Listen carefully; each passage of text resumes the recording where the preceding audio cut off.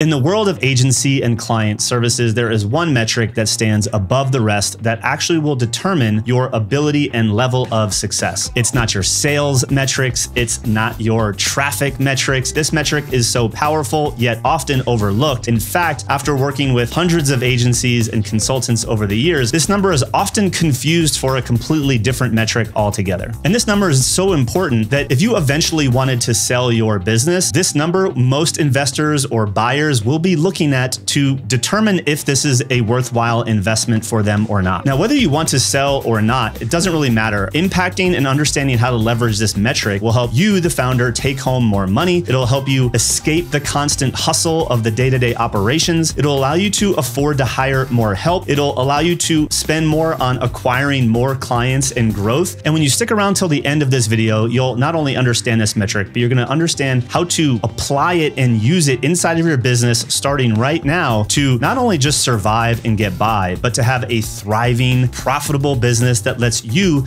live an abundant lifestyle with your family. Now, if you don't know who I am, my name is Greg Hickman. I'm the founder of Alt Agency. We help digital marketing and creative service professionals and agencies to systematize and productize their service delivery so it runs like a well-oiled machine and help them get paid for their expertise and their thinking. And so if you're new here and you're not yet subscribed, go ahead and click that subscription button and that notification bell because we release videos each and every week. So what is this mystery metric that you're speaking of, Greg? Well, that metric, my friends, is the gross profit margin. Now, the gross margin actually will help you determine the health of a business, and it is the direct cost of fulfilling the services that you deliver. So the equation to get your gross margin is actually your revenue minus your cost of goods sold. Now, cost of goods sold is typically used for product-based companies. And so in agency world, in client services, it's really cost of service. So it's going to be your revenue less subtracted your cost of service delivery equals your gross profit margin. Now, that's often represented as a percentage. So you multiply by 100 to get it as a percent. Now, my friend Marcel Petitpas from Parakeeto, who we've had on the channel, I'll link that in the description below. He likes to call this delivery margin. And I love calling it delivery margin as well. Thanks, Marcel, because it really helps people that are early to business start to understand that there is a cost to deliver. And so gross profit margin is your cost of service delivery. Thus, we call it delivery margin. Now, the thing to really understand with gross margin is that it's the incremental cost of one additional unit, one additional client. So it doesn't include things like your HR director or your office rent if you have it. It's the cost incurred from one additional unit sold. And oftentimes we see agencies and service providers, even early freelancers, confuse this with net margin, which is actually impacted by your gross margin. So your net margin is really just like the juice at the end of the squeeze, right? When all is said and done at the end of the month, after the delivery costs, after your rent, after all other operating expenses, payroll, etc., what's left over is your net margin. So basically your net margin represents everything that's left over after all of the other remaining expenses have been subtracted out from your top line revenue. Therefore, like I said, why this is so important is if you are trying to get to, say, a 30% net margin, having a really healthy gross profit margin or delivery margin is absolutely critical. Now, one common mistake that I see a lot of people or area where they get trapped is in those early days where it's really just you delivering. And so you're kind of keeping everything anyway. But that's a really unhealthy way to look at it because you are filling a role that will eventually be hired and fulfilled by someone else if you are trying to build a business that is, not dependent upon you. And so there are costs that you incur that are tied to your delivery margin and should be subtracted, but there's also probably costs that you incur as the owner when you're wearing the other non-delivery related hats, when you are playing the role of marketer, or if you're doing any sort of admin work. All of those things, you have to look at kind of these different roles inside the business that you're actually wearing different hats for if it's just you right now. And this is why I think so many people just push it under the rug and they're like, oh, well, my margin is this. And they're talking about what's left over at the end of the day. And so they don't really think about how they might be able to impact this number. When they approach it that way, their economics aren't in a place where it will be healthy the second they hire one additional person to help. Now that we understand the difference between our gross margin and our net margin, let's actually go through a hypothetical example on the iPad so you can see how just the subtle changes of these numbers can impact your business. And then we can identify the two, really the only two ways that you can actually impact your gross margin to have more money at the end of the day. All right, so we're going to use really simple numbers here to break this down. Let's say your revenue, the thing that you sell, ends up up being $100, okay? Or $100 an hour. And it costs you $50 to deliver it, whether it's you pay yourself $50 or you're paying someone else $50 to deliver it. As you would imagine, simple math, we have $50 left over. So if we take our cost of delivery, $50, and divide that by our revenue, $100, what do we have? We have 50%, okay? So right there, you have a 50% gross margin, 50% delivery margin. Now, after the year is all said and done, or even the month is all said and done, you have OpEx, right? Your operating expenses. These are things like rent,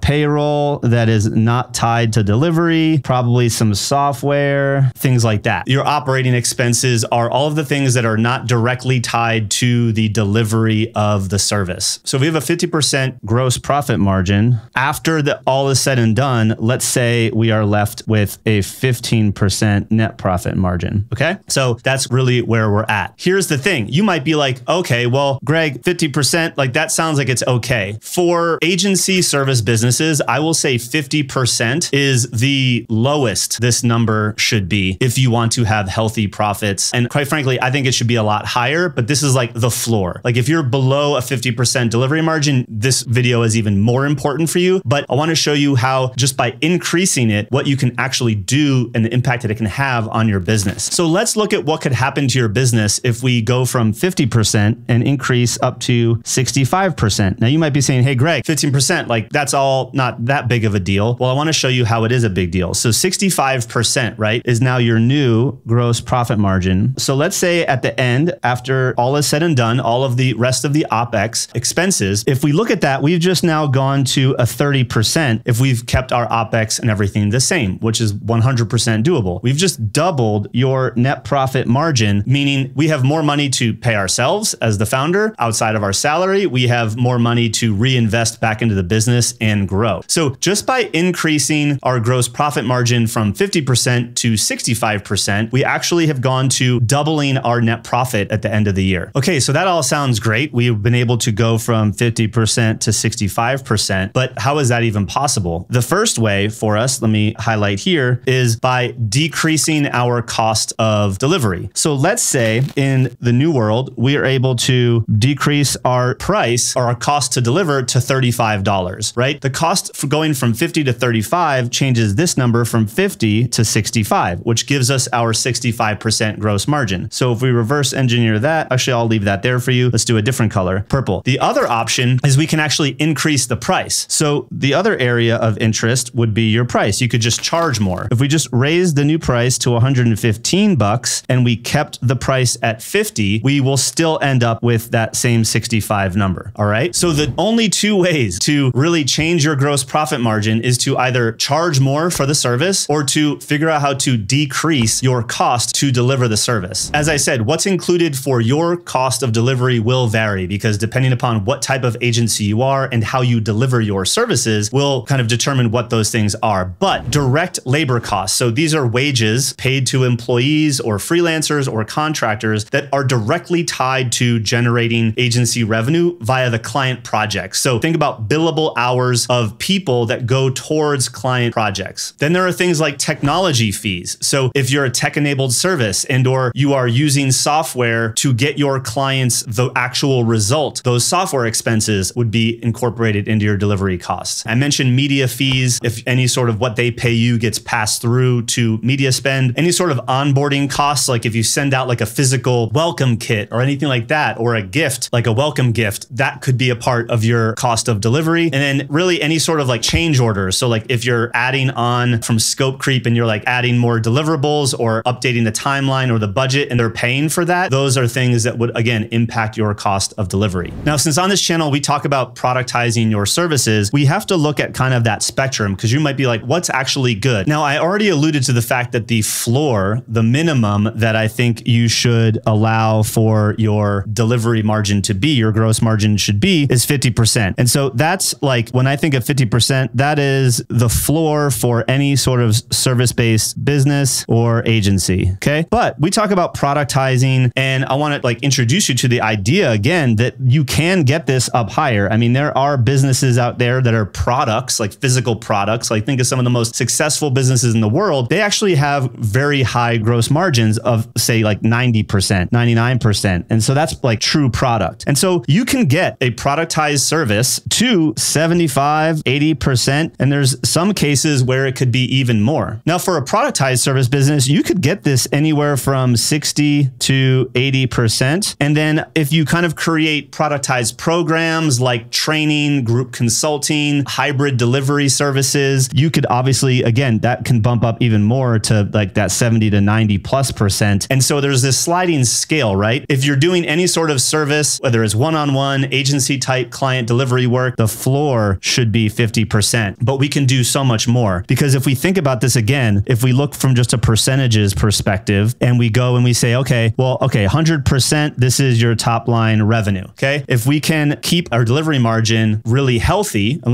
we'll start with the 50 as the floor. So 50%, right? We now have 50% left over. If you follow methodologies like Profit First, who says like, hey, you should pay yourself and allocate profit first. So let's say you wanted to have 30% profit, right? So if this is 30% profit, what we can now see is if we're 30% profit, we actually have only 20% left over to run and operate the entire business. So this is things like HR, admin, this is your payroll, rent, if you have an office, all of those expenses that are not tied to the actual delivery that we have accounted for up here. Sales, marketing, often find themselves like down here, and if you look at, say, a SaaS company, they spend about anywhere from 30 to 60% of revenue on just marketing and sales alone. Businesses that we consult are usually spending anywhere from, I'll say, 10 to 20% that makes up sales and marketing alone of your top line revenue. So you can start to see how quick, if your gross margin here is 50% and you want to have a 30% profit, it's going to be very difficult to run your entire business, marketing, admin, all of those things in a scalable way on 20% that's remaining. So if we can get, this to be a 70% margin, so we have 70% left over. Now, when you take out, say, your 30% profit, you have 40% to now run your business. Hopefully this is making some sense. And again, why having a healthy gross margin is really important is the impact on your business from a health perspective. If you want to scale and grow, the healthy gross margin going from 50 to 60 to 70 to even 80+% allows you to invest in growth opportunities. It allows you to reinvest in innovation and marketing. Also, obviously, will provide some financial stability, especially if you hit turbulent times. Knowing that there's more money left over after you deliver the goods really helps kind of create that buffer for any sort of economic downturn or uncertainty and or any client churn if people are leaving. And we've all heard that the people that can spend the most to acquire a client will always win. So having a gross margin of 70 and 80+% inside of your service-based business does give you a competitive advantage over all of your competitors that have, say, less than 50% gross margin, because they're not going to be able to afford the help. They're going to run into capacity issues, operational drag. They're going to feel it way more than you would if you have that higher gross margin. There are people out there like Alex Hormozi and plenty of others that are buying businesses. And Alex Hormozi in some of his YouTube shorts has even gone on to say that when he looks at acquiring a company for acquisition.com, that they have to be able to either already be over 80% profit margin in order for him to look at it as a viable investment, or he needs to be able to look at that business and very clearly see that they can impact and change that gross profit margin to be above 80%. So if you're thinking about how you can grow your business, become more scalable, keep more money at the end of the day, we have to focus on gross profit margin,